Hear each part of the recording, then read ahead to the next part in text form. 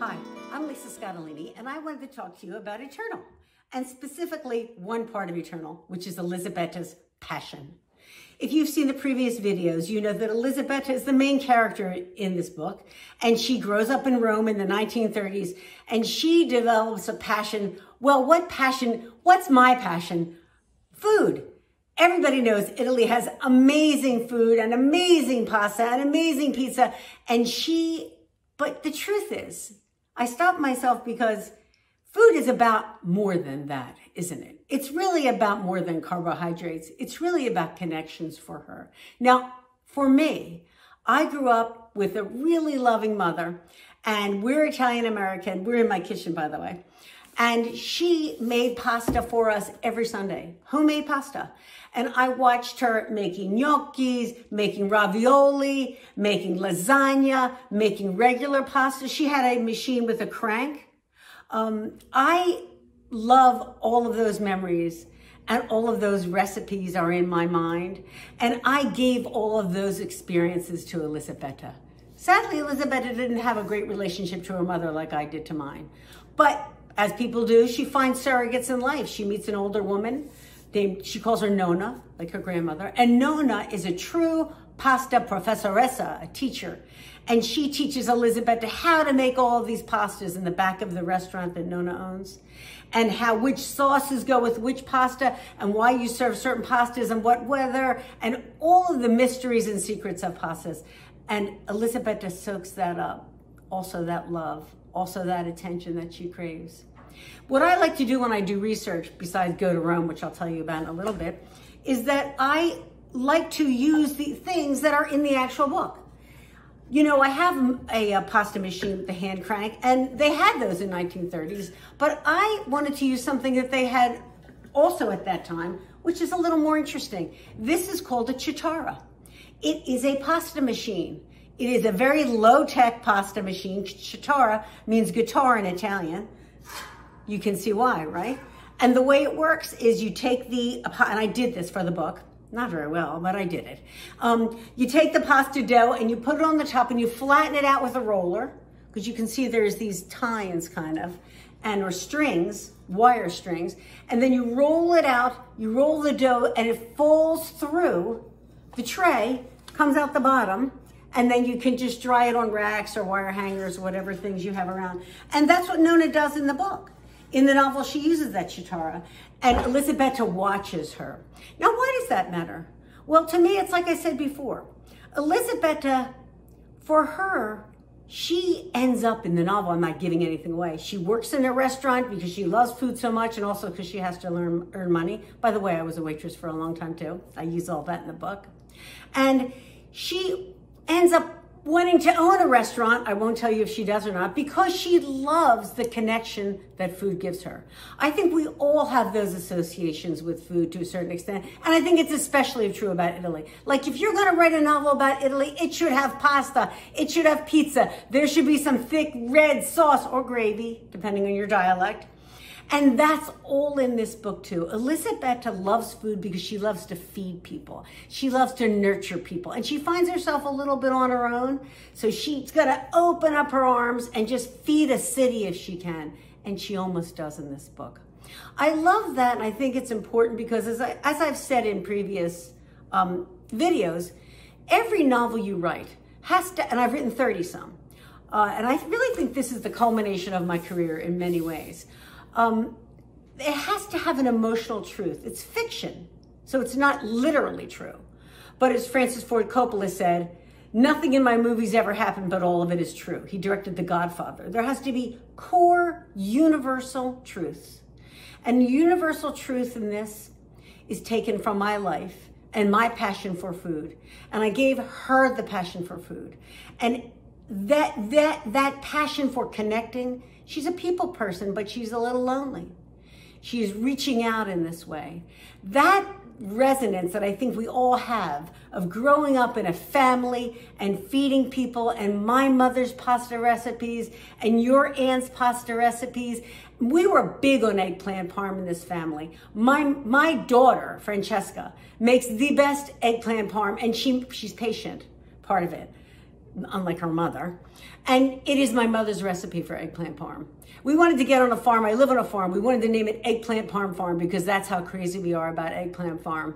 And I will say to you that, of course, it's about more than eggplant parm, because the other day I was actually cleaning out this refrigerator over there, if you can imagine that. And I went in the freezer and I found this Tupperware container that was my mother's eggplant parm. Now, she has passed many years now, which still seems unbelievable to me. But there it was right in the freezer. And of course, you know, I burst into tears, but in a happy way too, because I remember all those eggplant parms she made for us and all those times we made them together and all sitting around and the oil popping and the breadcrumbs and trying to get the egg not to stick to your hands and all the great tactile stuff of food, and all those memories stick to you just like flour and egg, don't they, a little bit? And so that's how I felt when I saw that eggplant. And of course I couldn't throw it away. But you know, interestingly, I couldn't eat it either. I'm never gonna eat it. I mean, I couldn't bring myself to. So there's a little piece of my mother in there. And I think we all have that.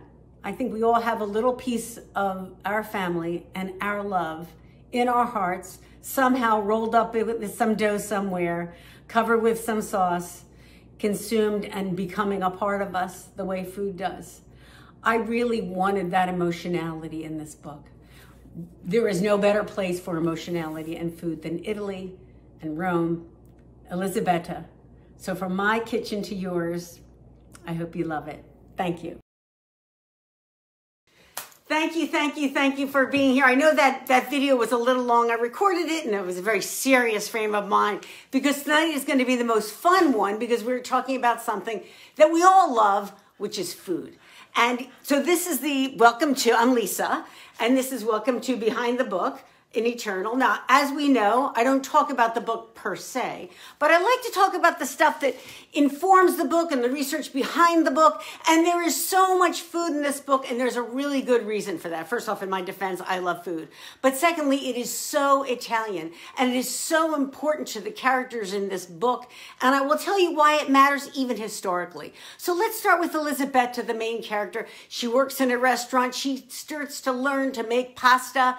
It is part of her soul. Marco works in a cafe. He makes coffee. His mom's in the back. Sandro, he lives with a cook. The cook is from Ascoli Piceno. I actually managed to wedge an old family recipe of mine because my dad's side is from Ascoli Piceno. It's stuffed olives, olive, ascolani.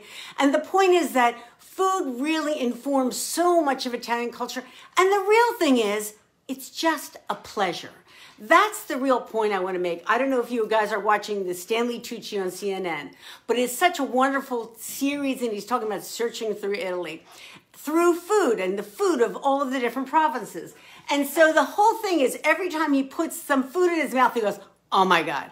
And that's really the reaction of the culture. There's great permission to just take your time when you eat, savor every bite. Just enjoy the sensual pleasure of eating and really, really great fresh food. And so, of course, when I went to Rome and did my research, I ate my way through everything. And I just want to give you a little taste because you can talk about food, but then again, you can show it. And showing it, look, this is my favorite. You can't beat it, right? It's just pasta with tomato sauce. Here's my second favorite, pasta with clam sauce. Every dish, everything was unbelievable. And it wasn't expensive. We didn't go in expensive restaurants. I was trying to eat the neighborhood ones. And the other thing about food is that it's a memory. It's a memory of a person, like I talked about in the video, whether you made the food with that person or it's just food that that person loved. I cannot eat rigatoni without thinking of my dad. My dad loved rigatoni. You know why? Because rigatoni is unbelievable. And it's very sad. But even at his funeral, we served it. And everybody knew, oh yeah, Frank loves rigatoni. I did have the occasional salad. But even that, it's fresh, it's exciting. It's got arugula, it's got radicchio. It's got a little bit of a tang. Then, of course, the interesting thing about the food in Eternal is that, as Stanley Tucci points out, the food is regional. And if you saw the episode that he filmed in the Jewish ghetto, which is such a major part of Eternal, you will note that he showed you the special food. And of course, that's what I did. I ate the food. I put the food in the book. And so the Jewish Quarter, the fried foods are such a delicacy. First off, great pasta in the ghetto, the so-called ghetto. It's the Jewish Quarter in Rome. Huge, huge portion, which I love. Here is the kosher bakery. You can probably fit about 4 people in this bakery. And the line was out the back. I mean, everybody was just, this was the place to be to get. Here is the main delicacy. Fried artichokes, artichokes every which way. Roman cuisine does so much with artichokes. And I love artichokes, even though they're a lot of trouble. Francesca loves them. She's home now. We get them. We just, it's just really an excuse for butter, but it is unbelievable. Yeah, Paula, rigatoni with vodka sauce. Delicious. I mean, the salads look beautiful because the presentation, as you know, is so much a part of the pleasure of it. What does it look like when it comes? How does it make you feel? Happy, joyful. Let's have fun. Let's celebrate. And I will tell you one quick story about food. So here is the pizza that made me cry. I was going around, right, with Laura. We're researching. I'm dying for pizza. So there's a pizza place right outside of the Vatican. I took a bite. This was one of those things where they bring you this pizza and it's supposed to be like, well, it's for you, but it's really big. And your first thing is, oh, I can't eat this. And then instantly you start eating it. And I took the first bite of this and I actually cried. This is the pizza that made me cry. It was so good. It was such a pleasure. It was amazing. And it was so weird because I actually started to cry and then the waiter walked by and I grabbed him, which is a little weird. And I'm like, do you know this is so good? It is making me cry. And he's like, lady, like, get off of me. But the bottom line is that is how good the food is in Rome. And I really wanted to get that in this book. And to do that, not only did I have to eat it and but I really wanted to have authentic recipes. So I got a whole bunch of cookbooks. And anybody who knows cookbooks, you know. Here's one, Classic Cuisine. This is from my best friend too, from Franca. And all about the cuisine of the Jewish Quarter, because I really wanted proper recipes. I wanted it to be authentic. I wanted it to be the real ingredients. I wanted it to be seasonal. Here's Tasting Rome. All incredible, incredible cookbooks. People, if you guys love food, you know that reading cookbooks, just sitting and reading them and imagining the food and the ingredients, none of which you'll ever have in your house. But here's a basic one that's a British cookbook. There's so much about pasta and there's so much of pasta in this book because, I don't want to give too much away, but Elisabetta works for a pasta professoressa, a teacher of pasta making. And that is secretly my mom, but we'll talk about that more. The geometry of pasta. I learned all about why certain shapes are with certain sauces, why you want a complex shape like a radiator pasta for certain lighter sauces because it will trap the sauce. So if you use a heavy sauce, it makes the whole meal too heavy. Not too heavy for me because I love heavy food, but that's the idea. And of course, Marcella Hazan, who's just so sadly passed away recently. But these cookbooks are on. When you go through the book, you'll see the authenticity of the recipes. I really, really wanted that. And I'll tell you the historical point why it matters, not to give anything away about the book. But imagine how sensual and a pleasure eating is in Italy and Rome, and how much it matters to the culture. And then if you set it in the time, in the 1930s, very important eating. But then what starts to happen, the novel takes place over a 20-year time period. Fascism comes in, and then the war comes on. And when Italy disastrously enters the war as fascists on the side of the Nazis, for a long time Mussolini can't decide. Then he decides, terrible decision. The war breaks out and all the food is rationed. And there is so much bombing done to Italy, and I'll explain it in the book, I don't want to give too much away, but the wheat fields are decimated. People can't make pasta. The eggs are gone. There's a thriving black market. There's all kinds of crime and corruption, all about trying to get enough food, because the next thing that happens is when the Nazis come in and occupy Rome, which is told in the book, they weaponize the food. They starve the Jewish ghetto intentionally. And so for you to really feel that deprivation when you read this novel and how much that hurts these characters, not only are they starving, but their main pleasure is taken from them unfairly vis-a-vis the rest of the population because of these regulations that fascism's enacted against Jews. You feel at the beginning how much it matters. and you feel the deprivation of it and the frustration and the anger and the agony when you're trying desperately just to stay alive until the Americans get there. There is much, much food in Eternal, and it reinforces all of these points: character, time, location, and history. That's really what is really behind the book. And I did want to take a second, since I mentioned in the videos, to talk about how much food means to all of us. I know you feel the same way, to our family. So I'm going to invite my daughter Francesca here. You know, she's been joining me. Ciao. She speaks it. A novelist in her own right. She's written her first novel, Ghost of Harvard.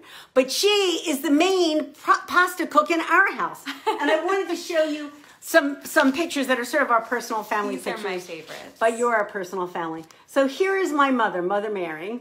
I can't even point. Who I call Muggy. I will tell you, here she is with Francesca.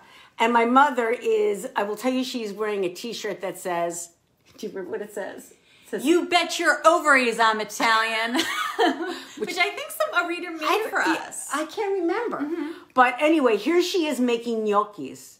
And that was, as I said in the thing, she made homemades all the time. Right. She was not a potato gnocchi fan. She was and it was so, oh yeah, Anne, right. She said, it hurts to listen to this. I know, it was such delicious food. And she made it with Francesca. It was really your thing with her. I loved cooking with her. Well, you two would fight too much.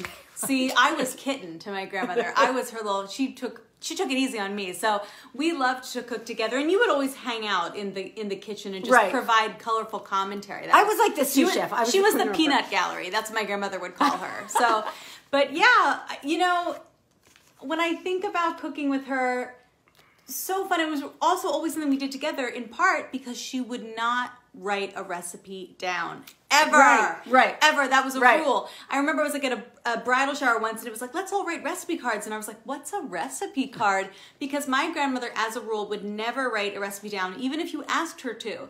And there have been, like, we never got a straight answer of why that was the rule. I think in part it was because she didn't work from a recipe. She had learned, you know, this was passed down from generations.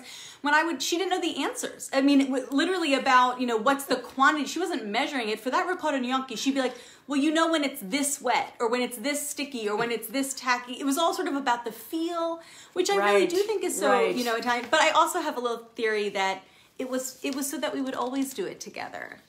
You know, I mean, and that really was such a pleasure. I never missed having it written down, even now, because I learned it with her.